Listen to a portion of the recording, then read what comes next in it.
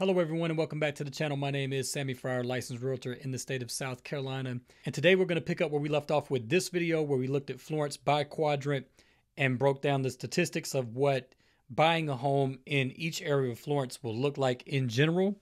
And as promised, we're going to start to drill down and look at Florence by neighborhood, but we're going to start by quadrant. And so what we have today is I've compiled a list of 36 neighborhoods in West Florence, which we determined in this video is in general the highest end area of Florence.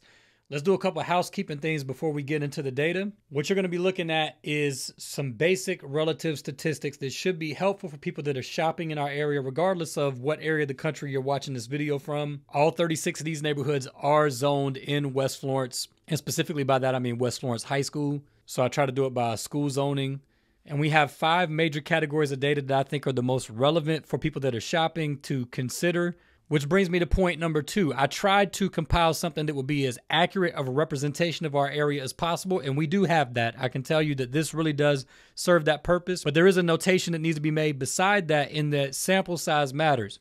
And so if you look to the column to the far left of the screen, when we pull the spreadsheet up, some neighborhoods only had a very small amount of houses that have either been sold or are active, which is what this data consists of, over the last 2 years.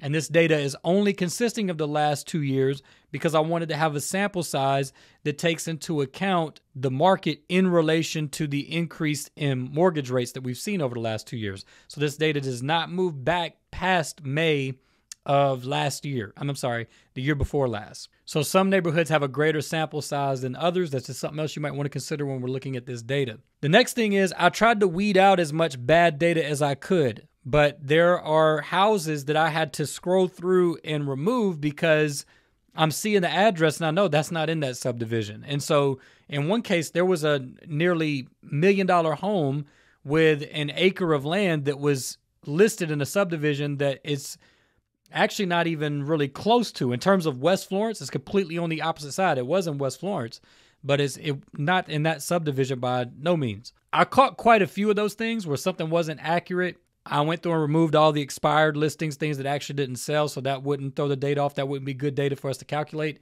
But I can't guarantee that I caught everything. But with that being said, I can tell you for certainty that this does represent a really good picture and a true story of what purchasing and moving into West Florence is going to look like for the most part. Last 2 things I'll say, this data does not include townhouses and condos. I left those off. And lastly, this list does not cover every single home or every single subdivision in West Florence. With 36 neighborhoods, we do have a really good view of the entire spectrum of West Florence. This isn't counting homes that aren't in subdivisions that are just listed city or county. And this video is already going to be long enough. It would have taken too much time to cover every single subdivision and housing area in West Florence. This really does give a good picture.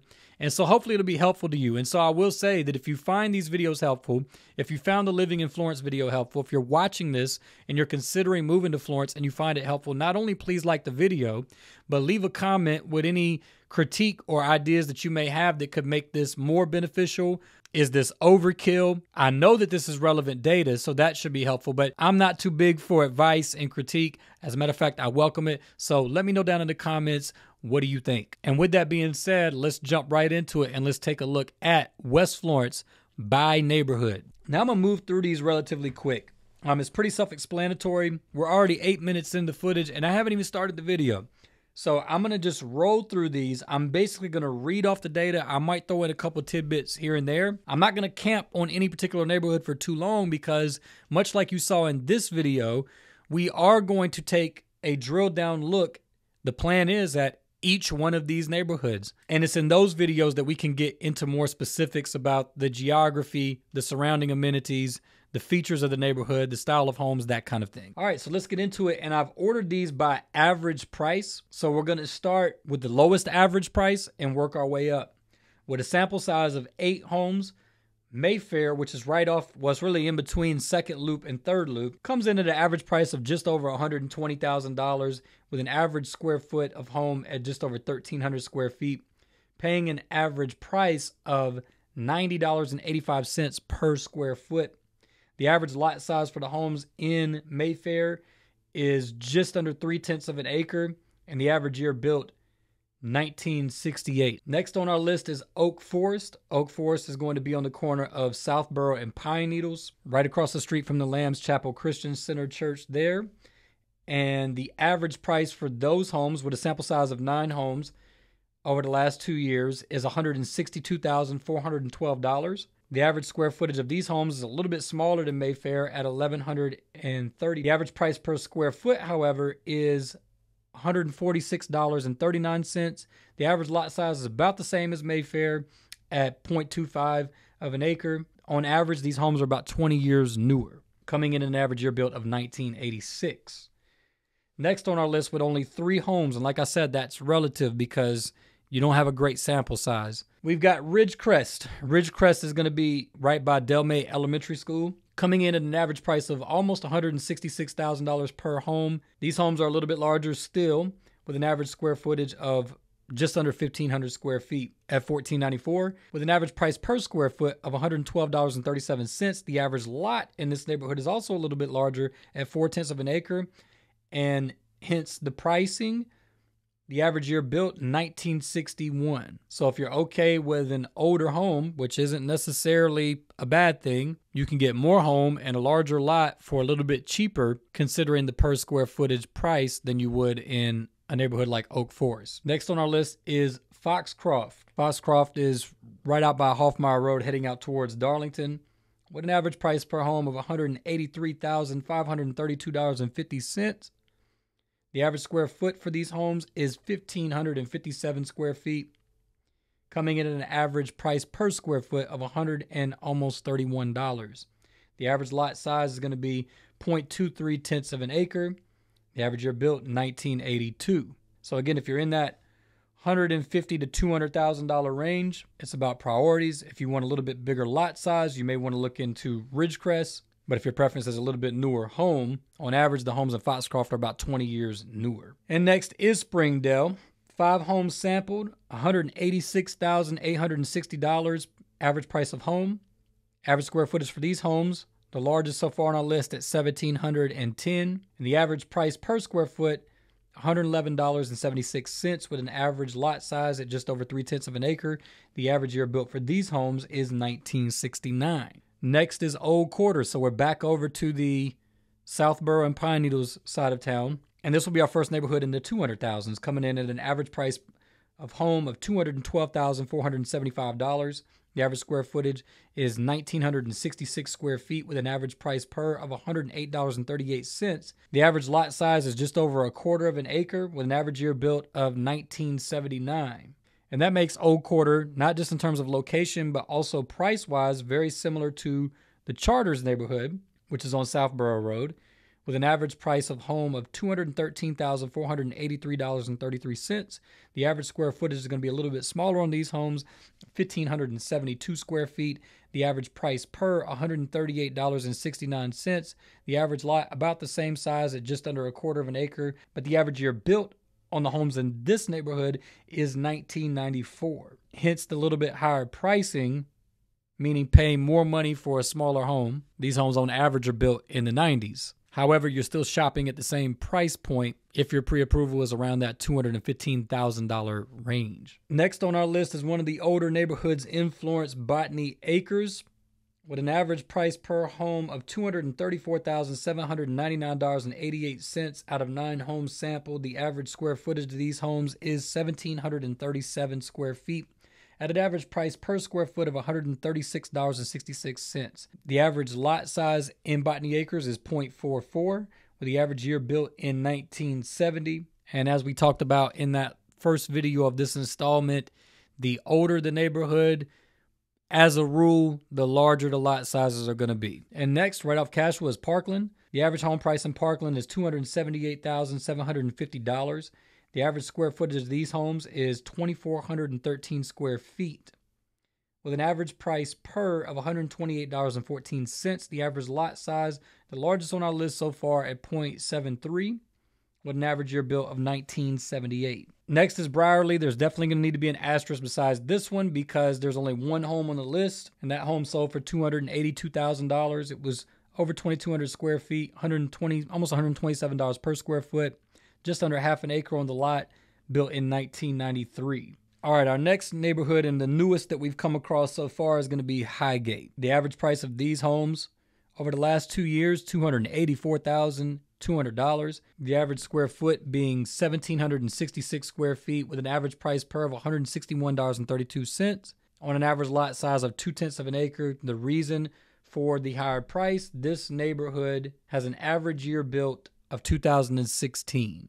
All right, next on our list is a pretty much brand new neighborhood, Alligator West, hence its name, down on Alligator Road. The average price of the homes in Alligator West is $292,867.31 with an average square footage of 2,130 square feet.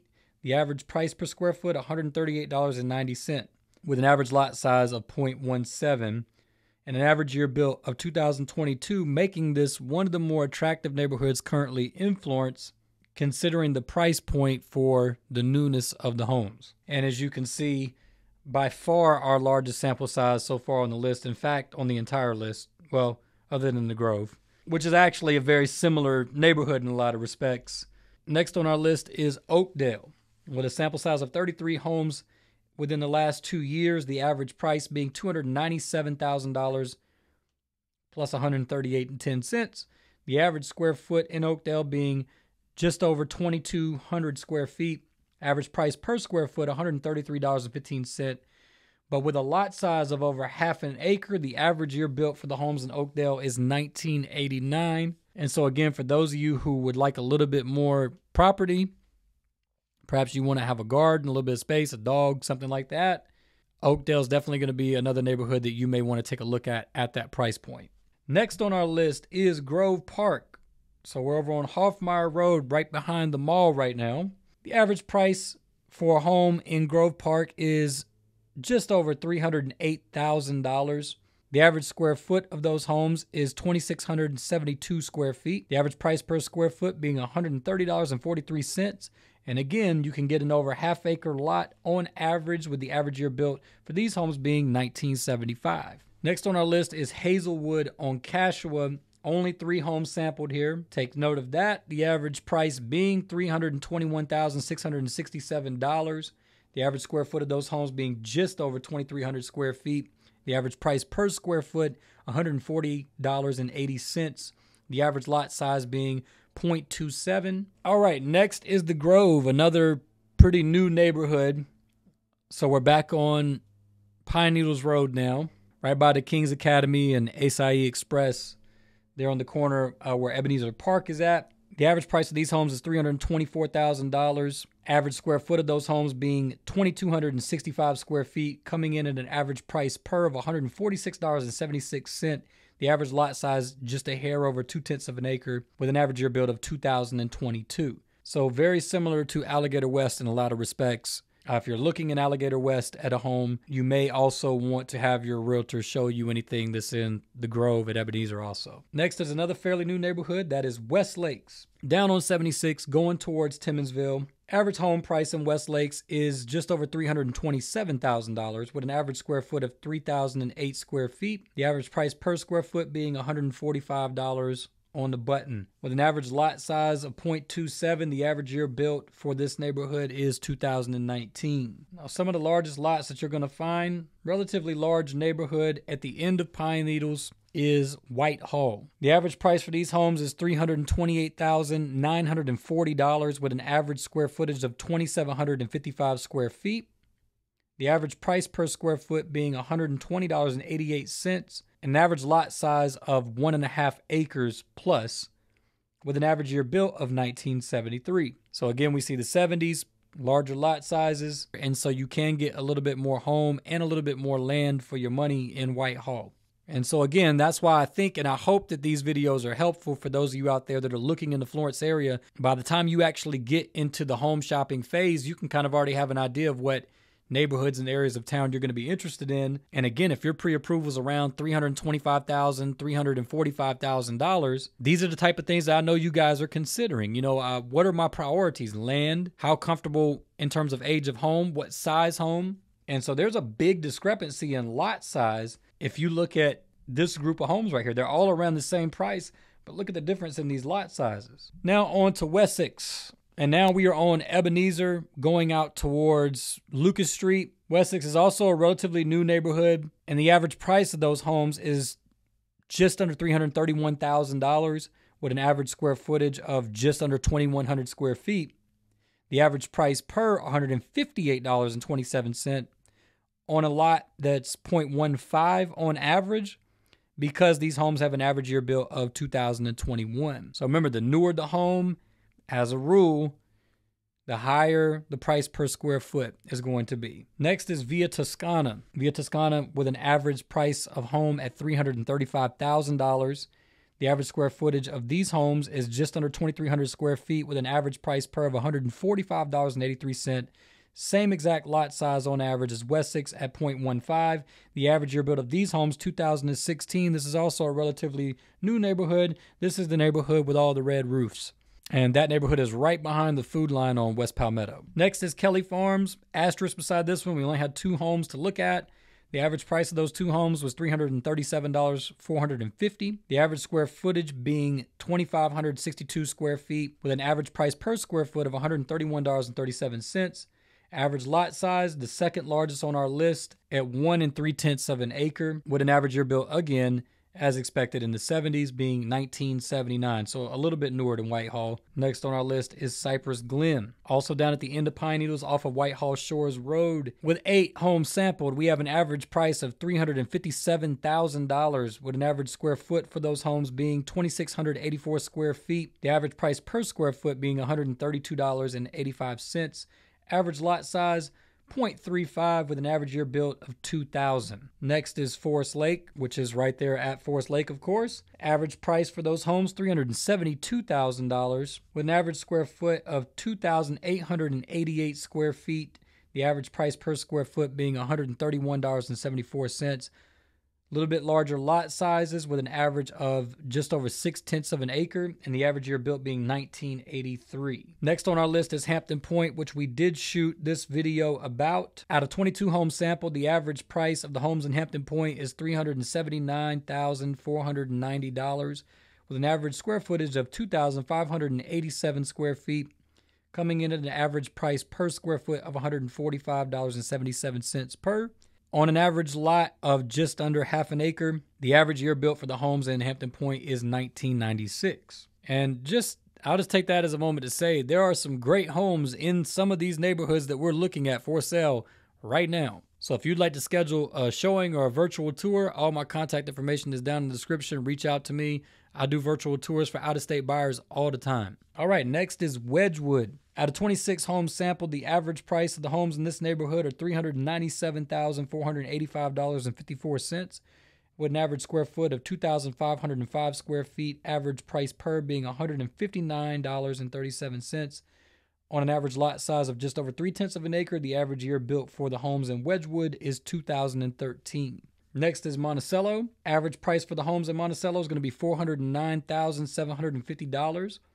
Average square foot of these homes is 2,744 square feet. Average price per square foot, $149.83. On an average lot size of 0.47, the average year built for the homes in Monticello is 2,000. Next is Live Oak, right at the intersection of Pine Needles and Southborough Road. Average price for the homes in Live Oak is $414,571. The average square foot for a home in Live Oak is going to be 2,752 square feet, coming in at an average price per square foot of $151.28 on an average lot size of just a hair under 4/10 of an acre. The average year built for these homes is 2011. All right, so making our way up to the most expensive homes in West Florence, next is going to be Ebenezer Chase. The next 2 neighborhoods only had 3 homes to sample. Keep that in mind. The average price for a home in Ebenezer Chase is over $400,000 at $417,500. The average square foot for these homes is $2,887.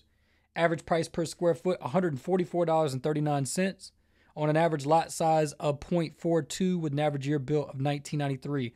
Also with an average year built of 1993 on Cashapp is going to be Mallard Point. The average home price in Mallard Point is $423,866.67 with an average square foot of 3,142 square feet, costing an average price per of $134.88. The average lot size, relatively large for our list at over 6/10, in between 6 and 7/10 of an acre. Next is Rutledge Manor. The average price for a home in Rutledge Manor, $429,816.67. The average square footage, very similar to that of Mallard Point, being 3,149 square feet. Also priced similar at $136.77 per square foot. Lots on average slightly smaller at 0.44 tenths of an acre, with an average year built of 1998. Next on our list is Vintage Place. Vintage Place down on Hoffmeyer Road going towards Darlington, right across the street from Lucy T. Davis and John W. Moore Middle School. Lucy T. Davis being the elementary school. Those two are next door. Average price of these homes is $434,000. The average square foot for the homes in Vintage Place is 3,041 square feet. At an average price per square foot of $142.90, the average lot size is just a hair under half an acre with an average year build of 2002. Really nice neighborhood. Fun fact, one of the first jobs I ever got sent on was to help with a family friend's crew in framing one of the houses in Vintage Place. Now, if you're looking in Vintage Place, don't worry. At 14, I really didn't do anything but hand tools to people. So I did not mess up a home in Vintage Place. Next is Forest Lake Shores. And we're really narrowing our list down with a sample size of 23 homes over the last 2 years. The average price being $481,217.26. The average square foot for these homes is 3,191 square feet at an average price per of $151.40. The average lot size is 0.43 tenths of an acre with an average year built of 2016. Really nice homes over in Forest Lake Shores. Next on our list is Westbrook. Westbrook is going to be the neighborhood that's on Trace's golf course down on Southborough Road, going out towards I-20, with an average price of $510,277.19. The average square foot for these homes is 3,319 square feet, with an average price per square foot of $155.25 on an average lot size of just under 8/10 of an acre. The average year built for the homes in Westbrook is 2004. Very similar neighborhood in comparison in a lot of respects, and not on the golf course, because some people are into that, some aren't, would be Forest Lake Point. The average price being not much more than Westbrook at $518,636. The average square footage a little bit larger on average. Less homes sampled, however, at 34 at 3,488 square feet. The average price per being $148.57. Average lot size almost identical at 0.74 with an average year built of 2002. And now the top two neighborhoods for West Florence for our list are the two that are in the 600,000s. First is Kingsgate, a very new neighborhood. Again, just past the intersection of Ebenezer and Hoffmeyer going out towards Lucas Street. The average price for the homes in Kingsgate is $619,325.77. The average square foot for these homes is going to be 3,585 square feet with an average price per of $173.98, making it the most expensive neighborhood on our list currently. With an average lot size of over 4/10 of an acre, these homes are on average built in 2017. And last on our list, or coming in at number one, however you want to look at it, is Windsor Forest. The average price for the homes in Windsor Forest is $660,630 even. The average square footage for these homes is 4,097 square feet at an average price per of $163.24. The average lot size just under 6/10 of an acre. The average year built 2005. But I put these parentheses here because there is a wide spectrum of year built in Windsor Forest. And that's important to note in terms of the pricing. And just as an example of some of the diversity in this neighborhood, there is a home that just went on the market today. It's not calculated in this data. I'd already compiled this before that went on the market at over $1 million. And of course, as we see, with an average of $660,630. And as a bonus, for those of you that thought I forgot, our true number one neighborhood in terms of median price in West Florence is going to be Lazard Place. Out of 4 homes sampled, sold and active, 1 currently active right now, and I'll tell you the price of that active home in just a second, we have an average home price of $1,224,500 with an average square footage of 6,635 1/4 square feet. On an average lot size of just under an acre at 9/10 of an acre, the average price per square foot for a home in Lazar Place will cost you $172.49 with an average year built of 1998. And as for that house that is currently active, that one is currently listed at just under $2.7 million at $2,695,000. All right, so I know we just ran through some data, but I hope you guys find this helpful. The Living in Florence video has actually performed really well. Some of you guys have called me from different parts of the country after watching that video that are looking to move to our area. And it's definitely been a pleasure to speak with and work with some of y'all. But my hope is that that's an inclination or a confirmation that these videos are helpful. So I know that people are moving to South Carolina from all over the country. I've worked with quite a few of you and am working with some of you currently. And I know that we're searching YouTube to get our information and data these days. We're looking on the internet, specifically YouTube though and Google. And these videos will pop up and hopefully provide you with insights and helpful information that help you in your decision making, that kind of give you some guidance along in your process. Now, of course, we can drill way down into the weeds, and I do plan to do videos looking at, like I said, no joke, each one of these neighborhoods in detail. It's going to take some time, but I think if we could put together a comprehensive playlist on this channel of showing you our entire area, you can shop right from the comfort of your home. Now, at some point, most of you, 93% of you, according to the National Association of Realtors, are going to call a real estate agent, and I would definitely encourage you to call a realtor to work with you and help you through your transaction, especially if you're a buyer. And I would absolutely love to work with you guys. We can certainly get down into the details and find specifically what you're looking for, but hopefully these videos gave you some insight to kind of lay some groundwork and have some direction before you ever even made that phone call. That's the purpose. If you find them helpful, please give a like to the video, subscribe to the channel, share it with your friends and family. It really helps us out a lot and we appreciate it. And if you are looking in the Florence area and would like some more information as you're considering your move, all of my contact information is down in the description. We can set up a complimentary buyer's consultation to get to work on your move today. And likewise, if you're a seller, this information is relative for sellers. It gives you a ballpark range of where you're sitting at. You can kind of compare your home with this data and get a pretty good idea of what you're looking at.